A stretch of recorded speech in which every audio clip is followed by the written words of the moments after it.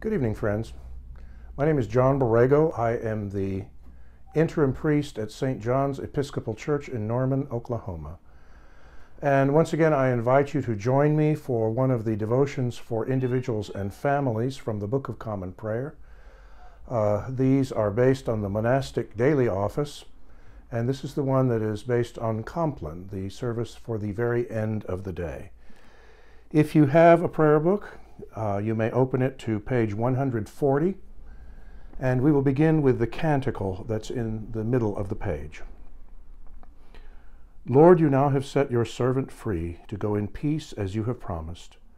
For these eyes of mine have seen the Savior, whom you have prepared for all the world to see, a light to enlighten the nations and the glory of your people Israel.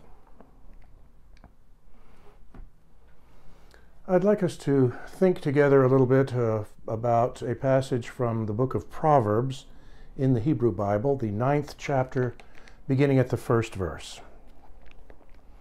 Wisdom has built her house. She has hewn her 7 pillars. She has slaughtered her animals.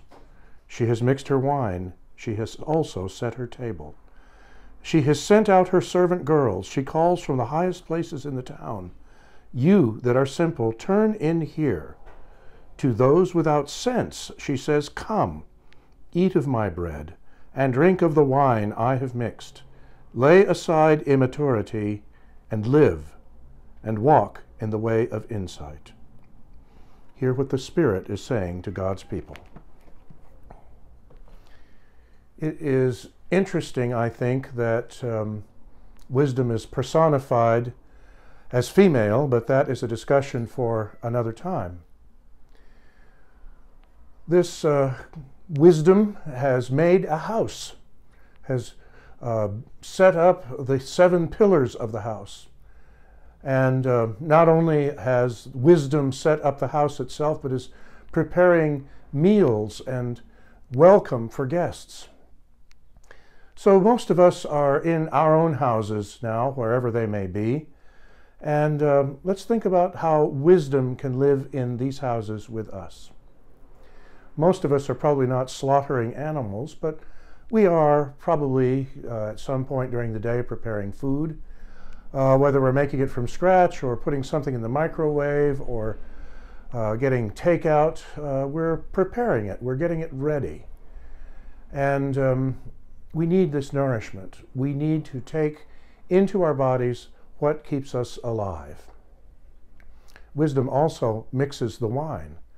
And wine in ancient times, as well as in our day, is not just something that you drink. It was a symbol of fellowship, of conviviality, of joining together, of being with your friends.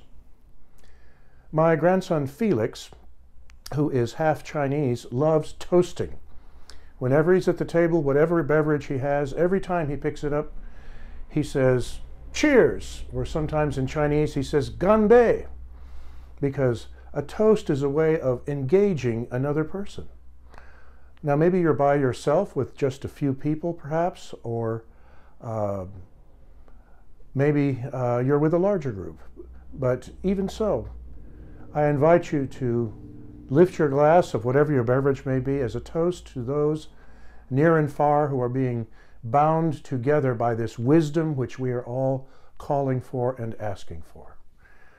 And my hope for us is that we do gain wisdom during this period, that we learn about ourselves and about our relationships and about the world around us and about how we want to live our lives.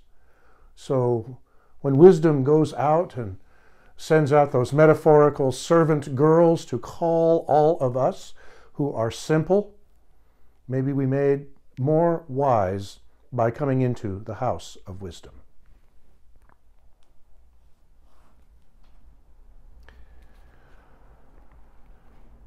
I'd like to ask you this evening to pray with me for the poor and the neglected at this time when there are many of those who may be out of our sights and out of our minds.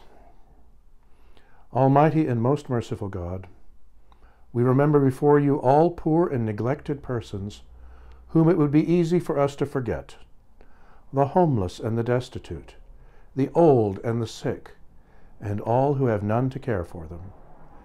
Help us to heal those who are broken in body or spirit, and to turn their sorrow into joy. Grant this, O Father, for the love of your Son, who for our sake became poor, Jesus Christ our Lord. Amen. And since we are, most of us, in our homes during this time, I'd like to ask God's blessing upon those homes. Visit, O blessed Lord, this home and all of our homes with the gladness of your presence. Bless all who live in them with the gift of your love, and grant that they may manifest your love to all whose lives they touch. May they grow in grace and in the knowledge and love of you.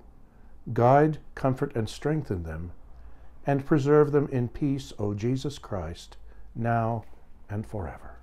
Amen.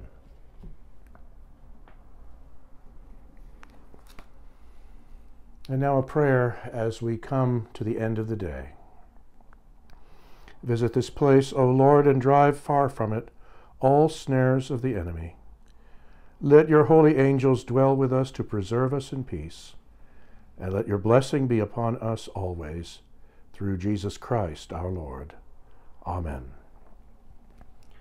And now I invite you to join me in the Lord's Prayer. Our Father, who art in heaven, hallowed be thy name. Thy kingdom come, thy will be done, on earth as it is in heaven.